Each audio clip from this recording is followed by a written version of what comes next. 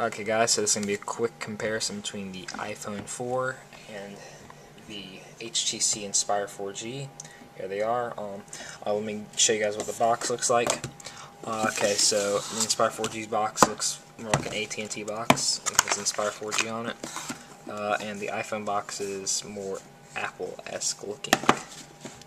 So here are the phones. Let me move the boxes out of the way over here. You have the Inspire 4G and the AT&T iPhone. Some quick things is this is running a second generation Snapdragon processor at 1 GHz, and the AT&T iPhone is running an A4 1 GHz processor. So let's start off by showing you a little comparison of how thin the phones are. The iPhone's slightly thinner, and the HTC has the camera kind of sticks out a little bit. The camera does.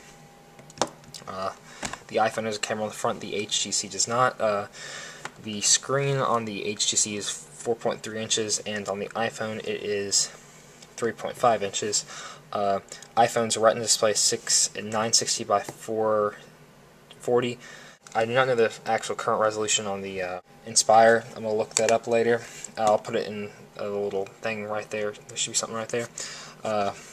As you can see, the Inspire has AT&T branding all over AT&T, and that's about it. That's surprising. But anyways, as you can see on the back, this is a skin I have on here. The iPhone's made out of glass. The HTC is made out of this aluminum unibody construction. It's actually pretty cool. Let's start off with physical hardware buttons. You can see the HTC has a volume rocker on the side right here. The iPhone has 2 dedicated buttons for the volume. Also right here, the iPhone has a mute switch right there. Up top you have a headphone jack, and the on-off button / lock screen button. For the Inspire 4G, you also have right here the lock button. Now on the bottom of the phones you have, both of them have a charging port, and on the HTC is the headphone jack. Like I said, these are both great phones. Oh, and on the back, I almost forgot about the cameras. 8 megapixel, shoots 720p. 5 megapixel, shoots 720p. Has a single LED flash, has a dual LED flash. This you can remove the battery, this you can't.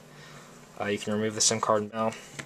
Overall, the HTC runs Android 2.2 for Oreo, and the iPhone actually runs iOS 4.3 .1. So the HTC actually has pretty drab battery life. It's not very good at all. The iPhone actually has a really good one, but this is a comparison really fast. I'm actually have a full out software comparison in the next video. I shouldn't have time to do that, and I'll have my good camera. So, just give you an idea really fast. Android lock screen. This runs HTC Sense and is pretty snappy and fast with that second generation processor. The iPhone actually has always been smooth. The processors are great. It's similar to a Hummingbird processor if you've ever heard of Samsung's thing. So yeah, you will want to check out my iPod Touch giveaway. That'll be in the description. So yeah. Don't forget to rate, comment, subscribe. Have a great day.